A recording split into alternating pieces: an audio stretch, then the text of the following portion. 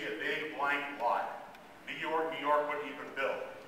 So now I can use Imagine to go through a series of images over time and see the building of New York, the addition of the roller coaster, and then the latest imagery that we have today of the Las Vegas data set from the NAPE imagery.